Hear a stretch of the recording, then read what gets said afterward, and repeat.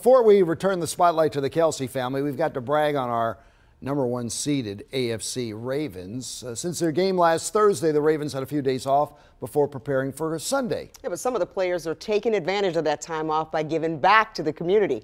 WMER 2 News' Janae Wright popped by two events tonight, both of them at elementary schools in Baltimore.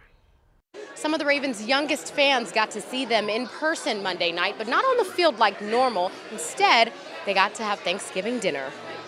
To the students, you guys deserve it. Just keep working hard. Running back Gus The Bus Edwards partnered with Scotts Branch Elementary School to host a Thanksgiving dinner for the kids and their families. Just to be able to give back to the kids that's in a similar position as me is a great feeling, you know. You could see the excitement on every kid's face as they got to see one of their favorite players up close and personal.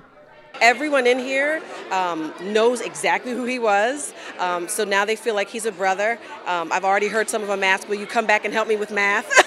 And he said yes. Edwards says giving back in this way is important to him. He says having a chance to connect with kids that look up to him is the motivation. It's great. It's great. We got some younger football players in here, and just seeing a familiar face, I know what it could do to them. You know, it could motivate them to keep going and make it seem like the goal is easy to reach. So. He also brought along a teammate, Ravens running back Justice Hill, who says he wouldn't miss an opportunity to help out other families in need. It's purpose-driven. You know, you play a sport, but at the end of the day, you just want to help others, and that's all I do it for. You know, it's just to give back and give my time, give my resources, and just be a blessing to other people. They weren't the only players giving back.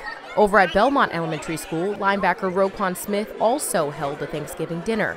We are a Ravens school. We celebrate our Baltimore Ravens. We absolutely love them. We have Purple Friday. So when we said that the Ravens, the Baltimore Ravens, our Roquan Smith would be coming here, our students and our community went wild. Smith says the holidays are an important time for families to connect, and being able to help those families have a Thanksgiving meal is his Thanksgiving blessing.